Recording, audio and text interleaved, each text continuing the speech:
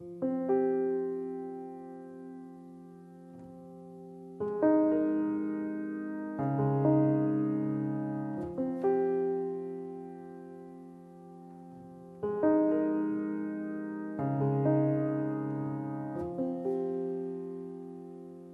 in Gaza are very resilient, and they have been through airstrikes and wars and occupations and siege and blockade, disengagement. They've been through so much that when something like this happens, they know how to cope with it in the first instance. When it happened, where were you and where were your kids? My kids was in school. It's beside a police center.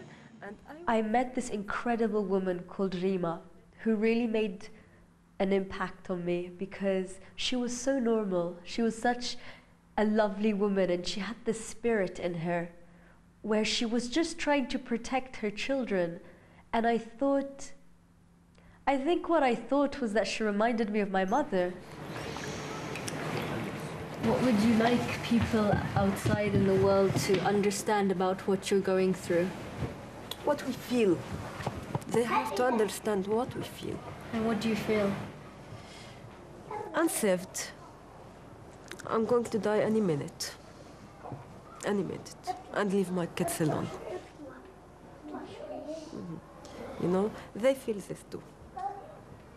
They feel Mama will going to die. Mom, we want to die with you. We want to die with you. Not don't die. We want to die with you. They not to have. What did we do? Nothing. Nothing. And I thought people may not be able to identify with a Palestinian or somebody living in Gaza or somebody who was a refugee or somebody Arab. But everyone can identify with a mother. That's a kind of fear that everyone can relate to, because everyone who has a child can understand what it's like to want to protect. She was so honest with what she said. And I remember the first time that I was really, really affected and had a hard time with one of my reports was that first one I did with Rima. She told me that her little her son Asil, who's 6 years old, she told me Asil has a real problem in that he just will not leave her alone.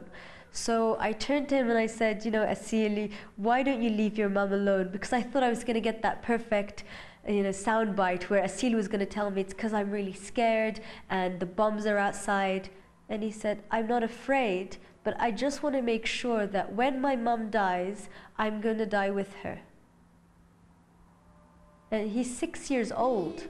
We are happy family with a great big hug and a kiss from me to you. Won't you say you love me too?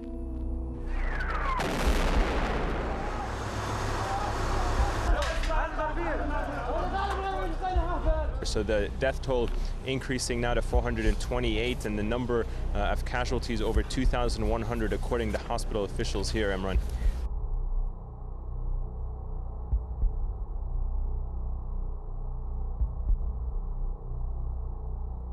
We had seen what a week of aerial and naval bombardment had done to Gaza. And to imagine that now this was going to be followed by a ground offensive meant that there was just going to be more killing, more destruction, more death. And for me, it was very alarming. It was something that, you know, I was just very, very worried about as a person, as a journalist, but also very worried about, for the well-being of all of the Gazans that we work with and all of the people, that we know here, what that was going to mean for them.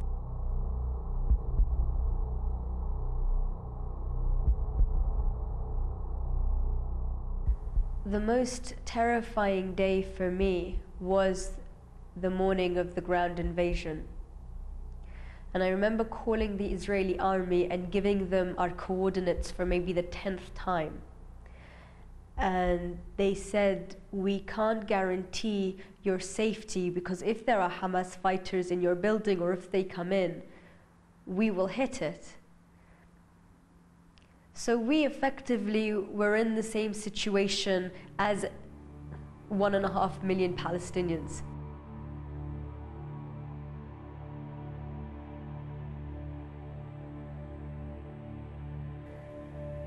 So on a personal level, the ground invasion was a new height of fear for me. We suddenly got a sense that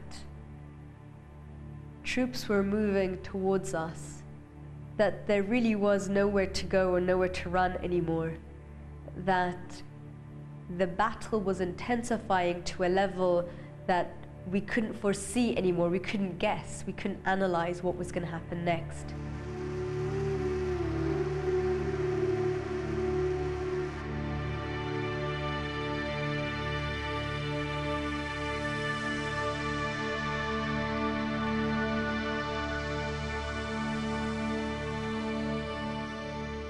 Unfortunately, as you can see from the smoke rising there, in fact, the UN buildings are indeed coming under fire either directly or indirectly.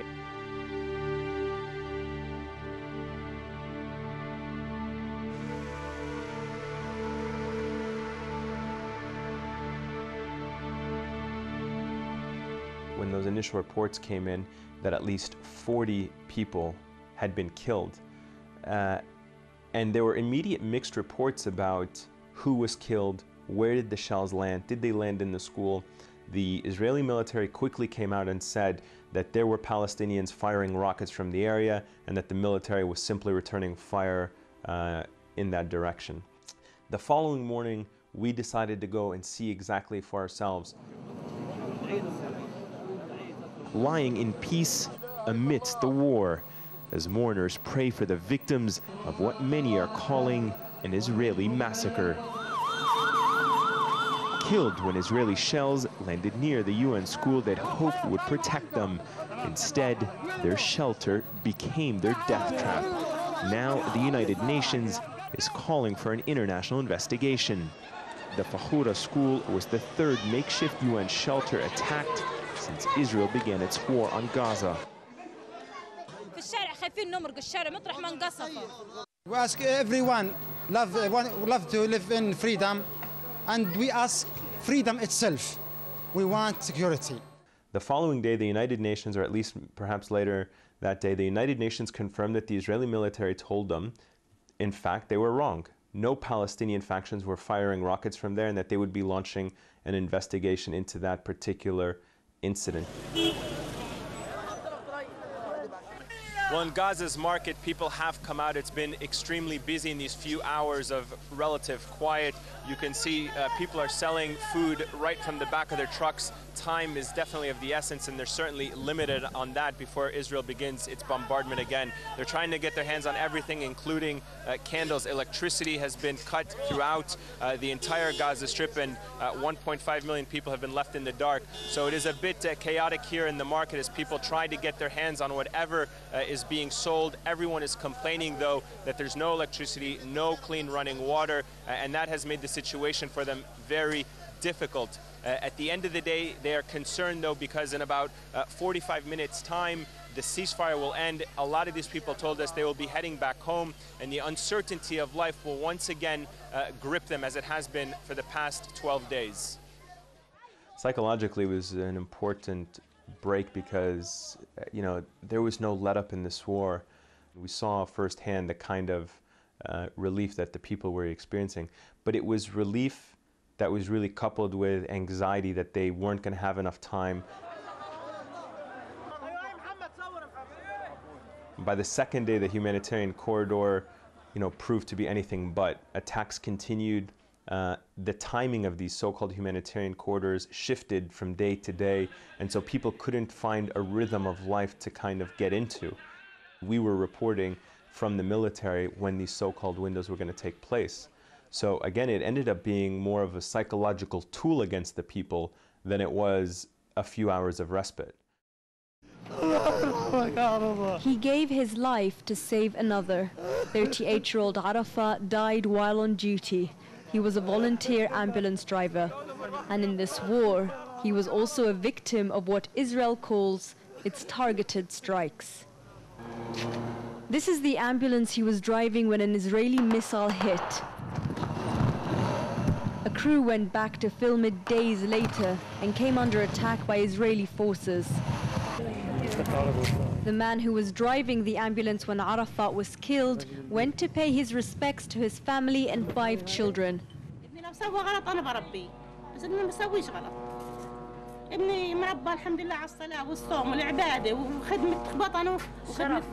And even while we were there, sound of a missile.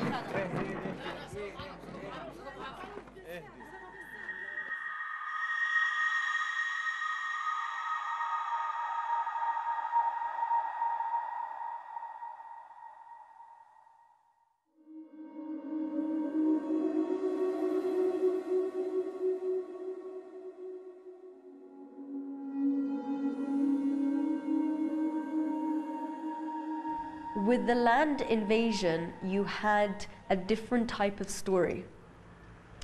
The airstrikes were terrorizing, but the land invasion, that effectively split Gaza, that got Israeli troops were now once again on Gaza soil.